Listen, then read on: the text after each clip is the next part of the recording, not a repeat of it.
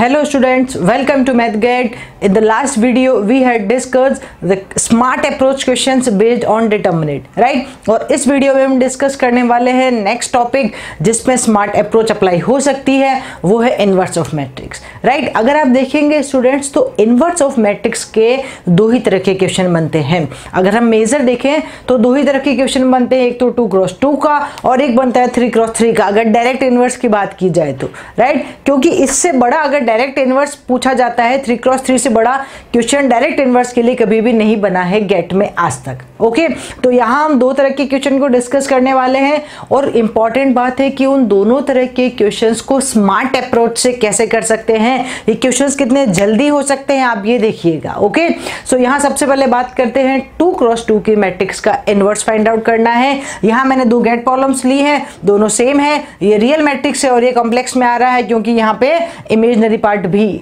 आ रहा है। ओके, सो सबसे पहले बात करते हैं इस क्वेश्चन की। Inverse of the matrix find out करना है आपको।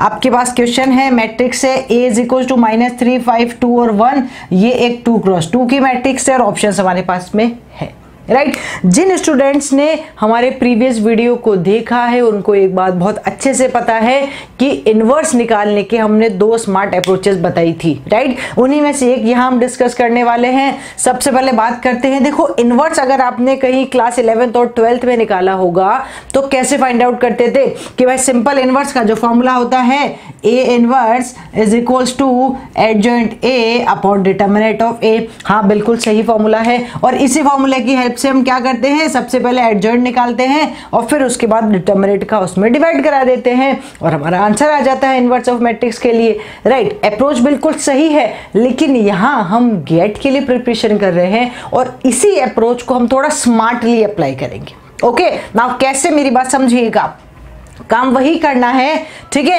एक बार मैं आपको समझा देती हूं कि जैसे ये क्वेश्चन आपके पास अगर 2x2 की मैट्रिक्स का है, ये जो मैट्रिक्स बताने वाली हूं वो सिर्फ और सिर्फ 2x2 की मैट्रिक्स पे ही अप्लाई होगी। ओके, अगर आप क्या करें, कोई भी एक मैट्रिक्स ले लें, मैं एक सिंपल मैट्रिक्स ले लेती हूँ 2x2 की ABCD करके, ठीक है? अब मुझे इस ABCD का इनवर्स निकालना है, A इनवर्स निकालना है, तो आपको क्या करना है स्टूडेंट्स, मेरी बात को आराम से सुनिएगा। आपको ये A और D जो है इन दोनों को तो करना है इंटरचेंज, A और D को तो करना है इंटरचेंज और B और C के करने हैं साइन चेंज। अगर ये पॉजिटिव है तो नेगेटिव, नेगेटिव है तो पॉजिटिव करना है। अब मैं फिर से रिपीट करती हूँ, what we have to do, आपको इनवर्स निकालना है इस मैट्रिक्स A का जो कि 2x2 की है। तो क्या करेंगे, कोई पेन चलाने की जरूरत नहीं है क्योंकि 2x2 की मैट्रिक्स है तो उसका डिटरमिनेंट भी हम वर्बली निकाल सकते हैं। ऑलराइट, नाउ तो कैसे करना है, इसके लिए adjoint upon determinant of A निकालना होता है। तो एडजॉइंट कैसे निकाल सकते हैं, सिंपल तरीके से, वही मैं आपको समझा रही हूँ। What you have to do, आपको इन दोनों नंबर्स में जो 2x2 है मैं इसको कंसीडर करके चलती हूँ, ये A है, ये B है, ये C है और ये D है। अब मुझे क्या करना होगा, इन A और D को तो करना है इंटरचेंज और B और C के करने हैं साइन चेंज, राइट? अगर ये पॉजिटिव है तो उसको नेगेटिव कर देना है, नेगेटिव है तो पॉजिटिव कर देना है। ओके, सबसे पहला काम ये करना है आपको ना। अब ऑप्शंस में सबसे पहले मैं अभी डिटरमिनेंट की बात नहीं की है, सिर्फ एडजॉइंट की बात की है, तो मुझे वही ऑप्शन लेना है जहां पे ये दोनों इंटरचेंज है। मतलब फर्स्ट एलिमेंट क्या होना चाहिए, 1 होना चाहिए ना। फर्स्ट एलिमेंट 1 कहां आ रहा है, एक इस ऑप्शन में आ रहा है और एक इस ऑप्शन में आ रहा है। इसका मतलब ये दोनों तो आंसर कभी भी नहीं हो सकते हैं। आंसर या तो C ऑप्शन है या तो D ऑप्शन है। Are you getting my point? क्या करना है, इन दोनों को इंटरचेंज, ये कर दिया इन दोनों को इंटरचेंज, तो या तो ऑप्शन मेरा C है या फिर ऑप्शन D है। ओके, ना फर्स्ट स्टेप क्या की मैंने, फर्स्ट स्टेप में आपको करना है interchange A and B, A और D को इंटरचेंज करना है और सेकंड स्टेप में B और C के साइन चेंज करने हैं, ठीक है? नाउ अब ये हो गया आपका एडजॉइंट निकालने का process. Now what you have to do, we have to find out determinant. अब डिटरमिनेंट निकालना है तो इस मैट्रिक्स का डिटरमिनेंट क्या निकलेगा, मैट्रिक्स हमारे पास में है -3, 5, 2 और 1, इसका डिटरमिनेंट निकालना है तो क्या करेंगे, सिंपल जो हम डिटरमिनेंट निकालते आए हैं उसी तरीके से ये बन जाएगा -3, ये इससे मल्टीप्लाई और ये इससे मल्टीप्लाई और -10 मतलब आएगा -13। तो ये जो आंसर मेरे पास अभी रिजल्टेंट मैट्रिक्स आई है इन दोनों में आपको डिवाइड कराना है -13 से।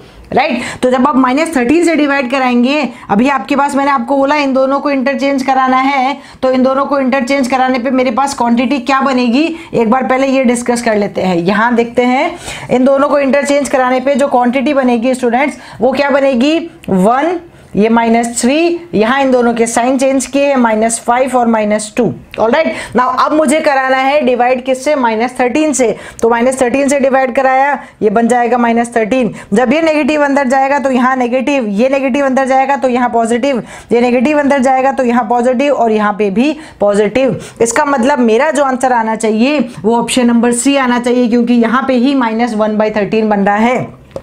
आप इस 13 को अंदर डिवाइड करा सकते हैं, नॉट ए बिग डील, कोई प्रॉब्लम नहीं है इसके अंदर भी, ठीक है। तो आप क्लियरली देख सकते हैं स्टूडेंट्स कि कितना इजीली हम 2 क्रॉस 2 की मैट्रिक्स का इनवर्स निकाल सकते हैं, और बहुत सिंपल मेथड से निकाल सकते हैं। सिर्फ एक काम करना है, इन दोनों को इंटरचेंज करना है और इन दोनों के साइन चेंज करने हैं, राइट। जैसे इंटरचेंज किया आपने 4 में से 2 ऑप्शन, तो आपके वैसे ही खत्म हो गए, और उसके बाद में जब आपने साइन चेंज किया और डिटरमिनेंट निकाला तो आप और क्लियर हो गए कि this option is wrong and this one is the right option. Alright, same process मुझे इसके लिए भी अप्लाई करना है। अब मुझे श्योर है कि जो बच्चे अभी इस वीडियो को देख रहे हैं वो डेफिनेटली इसको भी इजीली अप्रोच कर सकते हैं और अच्छे से करेंगे। मैंने आपको बात समझाई, वो यही मैंने सम अप करके लिखा है कि जब कभी भी आपके पास 2 क्रॉस 2 की मैट्रिक्स होगी और उसका इनवर्स निकालना होगा, आपको जस्ट ये 2 स्टेप्स फॉलो करनी है। फर्स्ट स्टेप आप सबसे पहले काम करेंगे कि उस 2 क्रॉस 2 की मैट्रिक्स को अपने माइंड में ABCD समझेंगे, राइट। जैसे आप उसको ABCD लेके चलेंगे, आपको अपने आप समझ में आ जाएगा कि इस A और D को तो इंटरचेंज करना है और इस B और C के साइन चेंज करने हैं। तो वही स्टेप्स मैंने यहाँ लिखी है, A और D इंटरचेंज हो जाएंगे और B और C के साइन चेंज हो जाएंगे, राइट। नाउ अब ये प्रोसेस इस पे अप्लाई करते हैं, तो देखो क्वेश्चन कितना सिंपल हो जाएगा।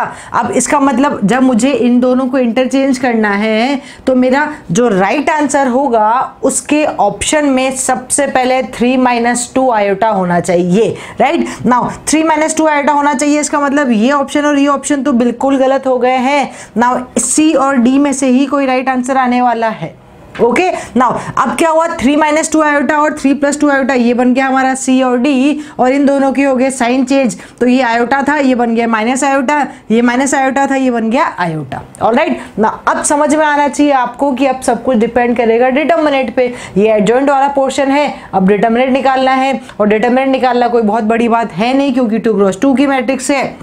इसका अगर डिटरमिनेंट निकालना होगा तो कैसे निकालेंगे, AD - BC वाले कॉन्सेप्ट से। तो ये बन जाएगा 3 + 2 आयोटा इंटू 3 - 2 आयोटा और माइनस, और ये बन जाएगा माइनस का iota square, right. Iota square होता है -1 और माइनस +1, और ये बन जाएगा वापस -1। यहाँ से आप इसको सॉल्व करेंगे तो ये बन जाएगा 9 और -4 आयोटा स्क्वायर। तो माइनस प्लस कर देती हूँ तो प्लस बन जाएगा 4, तो 9 + 4 - 1 दैट इज इक्वल टू कितना हो जाएगा students, 12। 13 - 1 that is equal to 12। इसका मतलब इस क्वेश्चन का राइट आंसर होगा जिसमें डिटरमिनेंट 12 आ रहा है, राइट। तो डिटरमिनेंट बन जाएगा 1/12, 3 - 2 आयोटा, माइनस आयोटा, आयोटा और 3 + 2 आयोटा।